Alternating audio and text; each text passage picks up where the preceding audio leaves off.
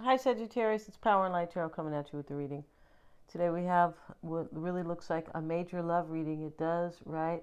And so somebody really adores you here, and they've gotten to a realization that all they need is you, right? It's kind of like the Beatles. All you need is love. Love is all you need. That's what this is about. But this is about somebody who has gone through a major change in their life because I feel like an awakening kind of, bopped them in the head and they said, whoa, what's going on here, right? I feel like they have been away from you and that, and if not, at least partially, like you guys are maybe not together, or possibly if you are together at all, it's sporadic. But we have the balance card and we start with the two snakes, and here they are. And this is temperance, and these two snakes, one's red, one's black, and this is they're together and they're wrapped around this tree and they're looking at each other like, wow, this is balance and harmony. Wow, woo woo, right? And so this talks about you give me a little and I'll give you a little, and we'll blend these energies together, and we'll conquer the world, right? At least love land for sure. And so, underneath is this man, or a vision of a man, and he looks a little solemn, but it's not really about him being solemn or whatever. It's about him having the wisdom here. Temperance can be about wisdom and the truth. And so he is here like this is the truth. This is the balance. I feel like your person realizes that you're their life partner, and that with you there is balance and harmony in their life. So they really love something about you, Sagittarius. We have meditation. The meditation card is, they show the woman here, but this talks about observing your thoughts. So, when you meditate, this is what you are supposed to do. You're supposed to kind of, some people do it just quietly, but meditation is, a form of it is to observe your thoughts. But you are supposed to be observing your thoughts all the time. So you can be in a state of meditation all the time, basically, because you have centered yourself, and you're using your own power. And the reason you have this power is through relaxation and basically training your mind, right? But when you meditate, you visualize beautiful things, or you say to yourself, tomorrow will bring enough, like I'll always have enough, or I am wonderful, or I am healthy. Whatever you are saying is always positive. This person is observing their thoughts about you at this time. I feel like they have learned to meditate, right? And maybe it's not even in the formal way, but there's many ways to do it. There's not really a formal way, right? People do it in a different way. I was listening to reading about Louise Hay, and she does it in her own way. Everybody kind of does, right? Affirmations are they are also a form of meditation. And so when we meditate, when we do, we are in a relaxed state. But I feel like this person has meditated on you many, many times. What's next to it here? And I feel like this person has changed so much that their thought patterns are different, and they are in a calmer place because you have tamed them in some way. And you didn't do it with your whip, Sagittarius. No, you didn't do it with your whip. You did it with your love, very kind of by default and very indirectly, right? Kind of directly and indirectly. Live dangerously, Sagittarius. Yeah. And, I feel like this guy is living dangerously, and this person's going to take a chance, and they are meditating about this actual chance that they're going to take, this gamble. And this gamble is coming to you. I believe it is, to tell you that they love you and they want you back. But here he is, wearing his hodgepodge kind of 70s plaid, I don't know what you want to call it here, plaid outfit. I wouldn't get caught dead wearing that, but I'm not him. I also wouldn't be dancing on these two sharks. So this person knows they're taking a chance. They know that by coming forward. We have traveling next to it. And this traveling card, they're showing the man on the horse, and here they are traveling to you, right? Living dangerously, taking this chance, and meditating all about it. Yeah, this is a trip. It's trippy how these come out in their own spread, right? And yeah, I was thinking about doing them separate, but maybe I won't, right? So, you know, like separating, having this, the oracle spread, and then, you know, the video itself, but maybe. But here's the traveling card, and here they are on their horse, Sagittarius, right? Maybe because of gas, right? That's not funny. No, it's not. And so this traveling card here, here's the baby here, attached to the umbilical cord. This person has grown. That's really what this is.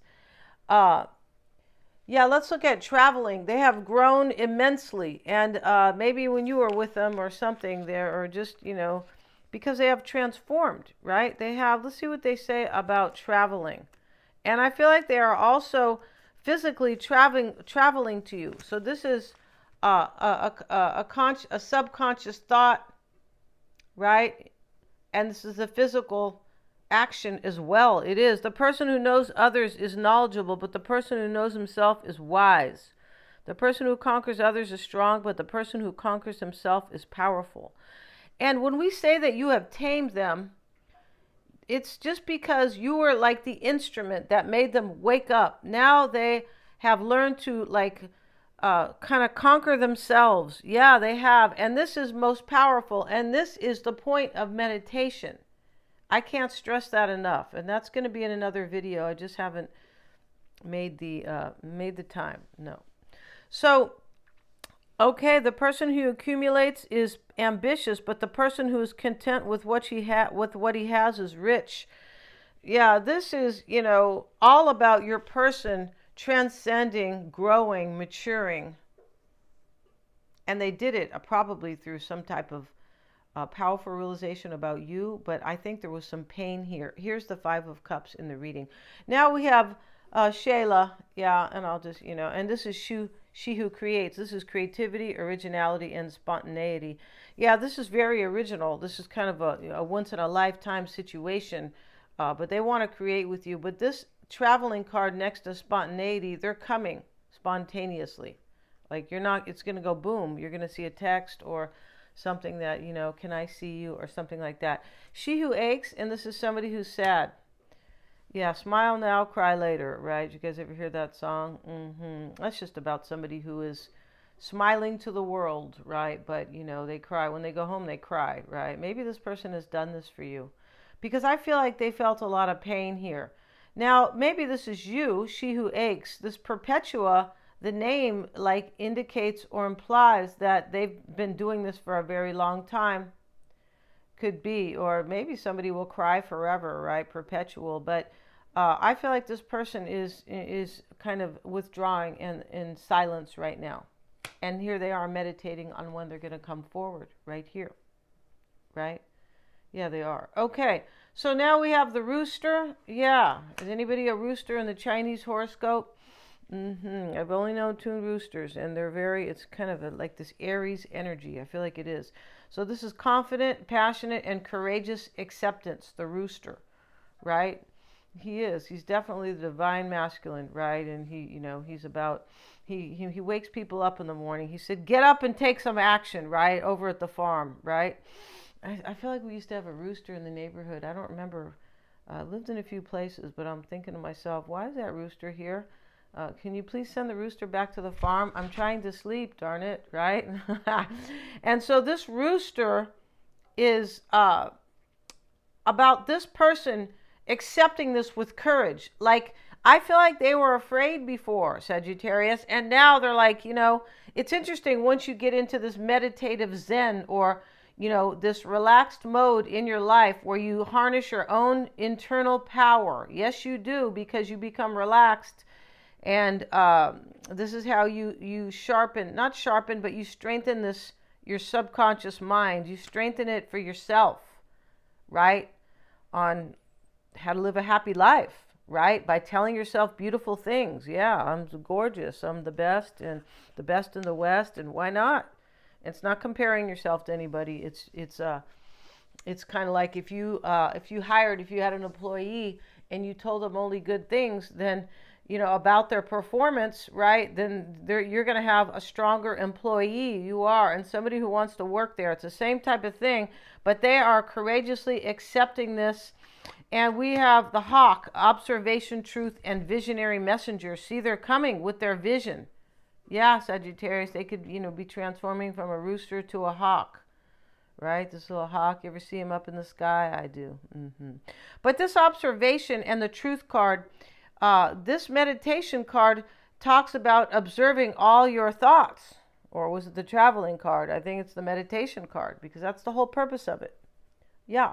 So they are observing their thoughts, and the truth is here. Remember I said the man in the tree, he's like, this is temperance, but here he is at the bottom, like, this is the truth.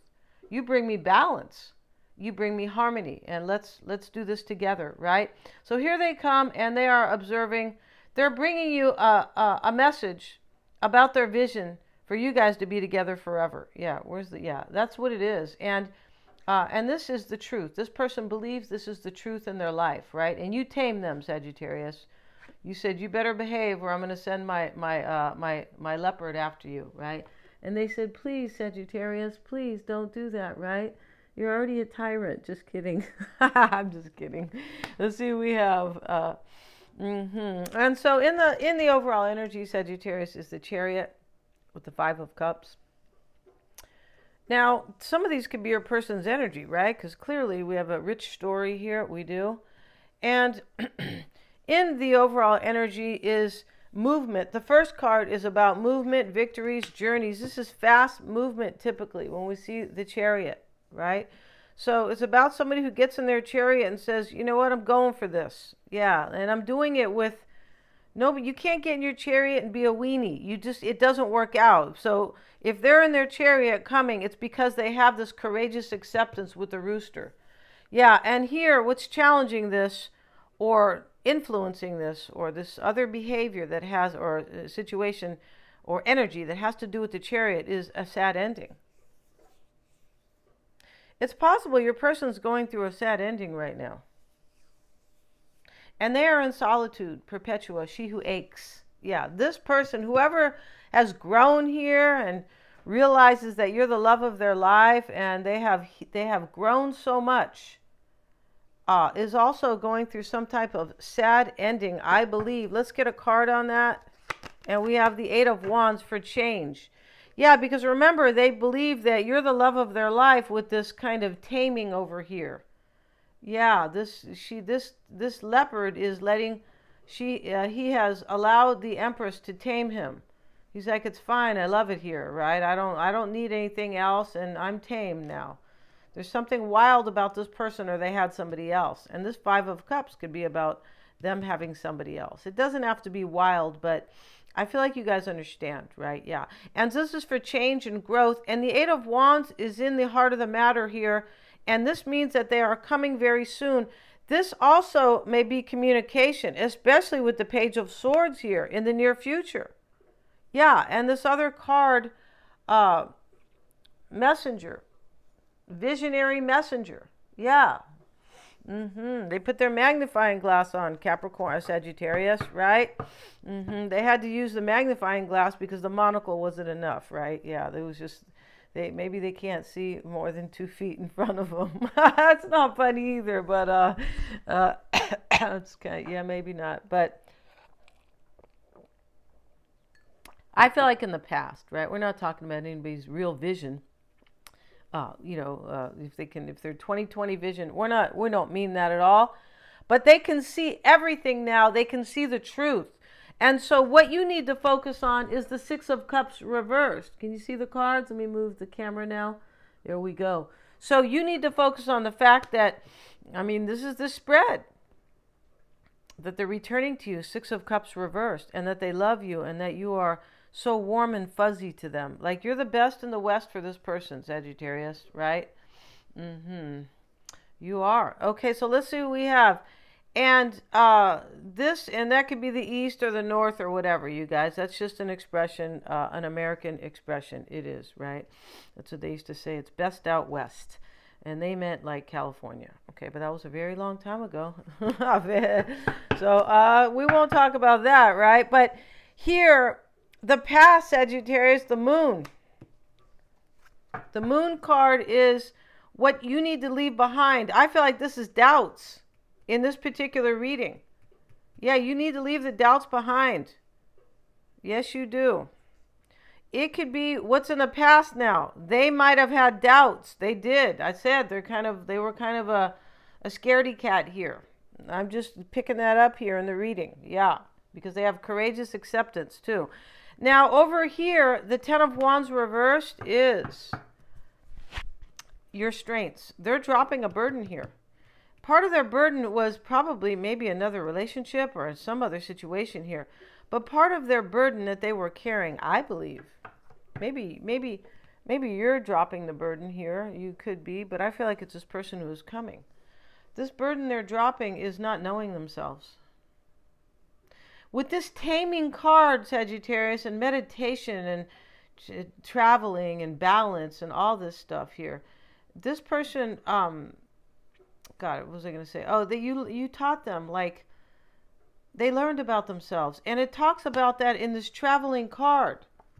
It says the person who can, conquer others, okay, you're being strong. But when you conquer yourself or you know yourself, that is when you are powerful. And this is what this person has. This is their journey.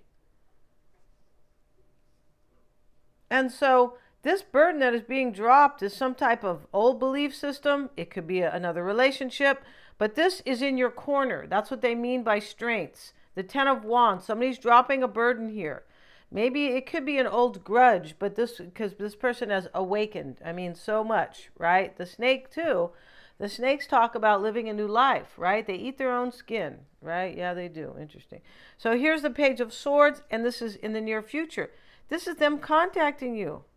It is. Let's get a card on that. And we have the Empress. So, this could be them wondering if you're going to be their Empress, right? Like wondering if they're going to see this through, or if this will come to fruition, and if they're going to create with you. Because it could be too, that this person they might be wondering here if you still love them, for some. Because this is love and affection, the Empress. It's a nurturing energy. It's a creative energy. We have creative and originality here. She who creates. You may be wondering, is this going to come to fruition? You could. But I believe that this person is coming with messages here. Yeah, with this visionary message. And it is, I love you, and you're my queen.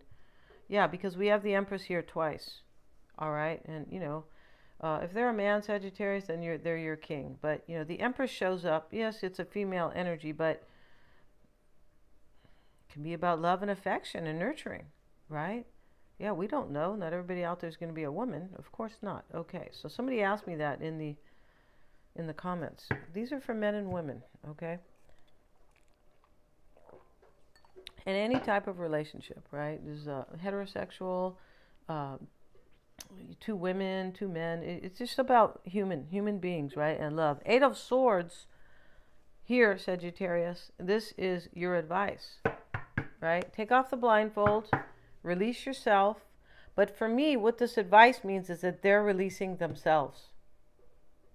Because remember, the Ten of Wands is being dropped. A burden is being let go, a heaviness. Here's the Five of Cups, some type of sad ending. They're in solitude, most likely. It could be you, but this person is aching. But you need to understand that they're releasing themselves. I feel like that's it, because what you're supposed to focus on here is them returning to you. Six of Cups reversed. And here is the High Priestess, which is your environment. With the Three of Wands, they're trusting their intuition for a future with you. Because remember, I said they've gone through an awakening. The meditation card, the traveling. That traveling card shows that they've totally went through an awakening. And now that they are centered, wiser, grown, they understand that you guys belong together. I'm pretty sure here. And they understand this intuitively, of course, right? Yeah, that's what this is all about. Your hopes and fears, Eight of Pentacles. Here you are hoping that, they're going to be, they're going to build with you. He's building. He's making these bullions, right? He's the goldsmith, and he's very inspired here and very involved and engaged with what he's doing. You're hoping they're going to be engaged. And the Four of Pentacles. Yeah, so you're hoping that you're going to hold on to them.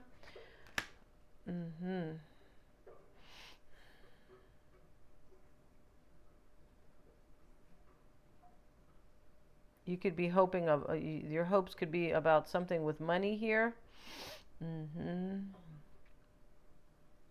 I don't feel like you're fearing this so much. Maybe there's a little doubt here. Am I going to hold on to them? The Queen of Swords is your outcome. And now we have the Three of Pentacles. So this is you discerning, are things going to work out with us? Pretty sure here.